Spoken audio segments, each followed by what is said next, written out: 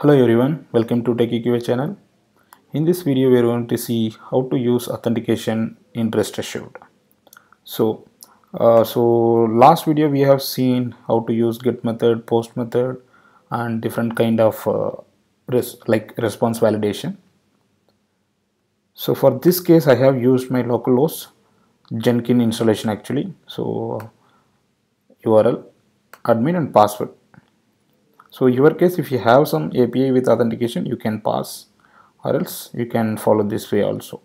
You can install Jenkins or you can install some localhost. So here I have created a login without any authentication. So this also will return 200. Okay. So where we have to mention the authentication. So rest assured given after given dot auth. So what kind of authentication? So I will make it primitive dot basic.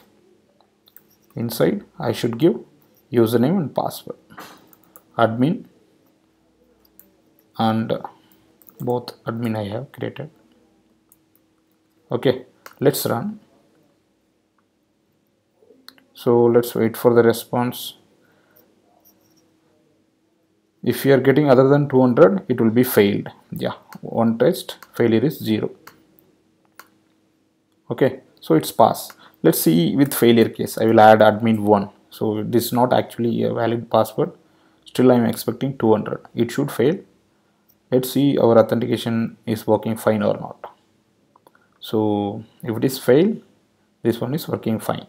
Yeah, right, fail.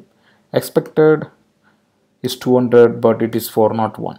Okay, so if you are testing 401 here, you will get to know. So in manually I have tried with postman, login, admin 1 and sent. So here also I got 401 invalid password. So if you give right password, here 200. Okay, so this is how we have to use authentication. There are different type of authentication. So if you type, you will get to know auth dot basic and OAuth 2. So OAuth 2, if you have a signature, OAuth signature also you can include here. So if you have a different kind of authentication, you can explore and get it done. Okay guys, thank you. So if you face any issue with setting authentication, please put into comments. Thanks for watching. Please subscribe.